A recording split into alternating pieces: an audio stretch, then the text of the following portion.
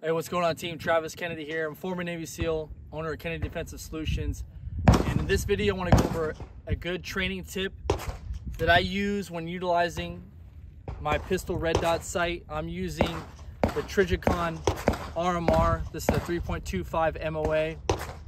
And this is a good training tip I teach my students to really kind of understand that single focal plane mindset and how we utilize this optic effectively and efficiently. And I do this by utilizing this blue painter's tape and occlude the optic. It's called occluded optic, where simply here, I pull off a piece of tape. Make sure you use blue painter's tape because we don't want to leave any type of residue on the lens of the RMR or whatever optic you may be using. I cover the optic here.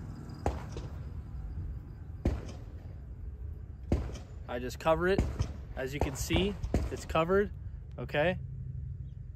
And now, all I could see when I look through my the glass, I can just see the red dot. So we'll take it out to the range, and I'll show you the type of drills that I do to utilize this occluded optic to help me use my eyes for that single focal plane, that target focus practice when we use these pistol red dot sights. Because when you're out in the range, you don't need to necessarily have a clear piece of glass to utilize this red dot. You'll see that when practicing with occluded optic. It's a good training tool to adjust your eyesight. Let's take it out to the range.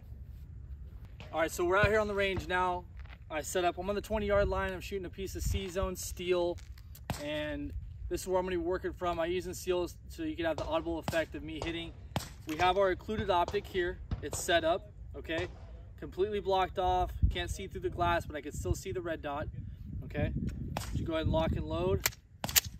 Press check. All right. Now we're just going to work from high ready position. Things I want you to pay attention to is obviously we want to have good presentation. We want to have good follow through, and I want you to pay attention to where that dot appears from. Okay, I'm not going to shoot, I'm just going to punch out. I see it appear from the 12 o'clock position, and it appears. My focal plane is on the target. I'm focusing on the target. I'm not focusing on the red dot. I'm not trying to find my sights yet. My focus, total 100% focus, is on the target. Okay? First drill is just 2 shots from the high ready. I want you to punch out, take the come back. Again, punch out, take the slide out. If I close my left eye, the target disappears. So for those out there who's shooting with your left eye closed or your non-dominant eye closed, you're gonna have trouble doing this drill, okay? That's one of the biggest hurdles here when it comes to transitioning from irons to red dot, is that we need to focus. We're a single focal plane now, target focus. And also finding the dot is another hurdle that people experience. Next drill, I want you to do 2 shots from the holster. Draw, squeeze.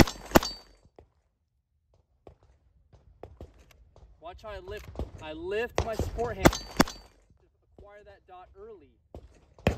Okay? Lift sport.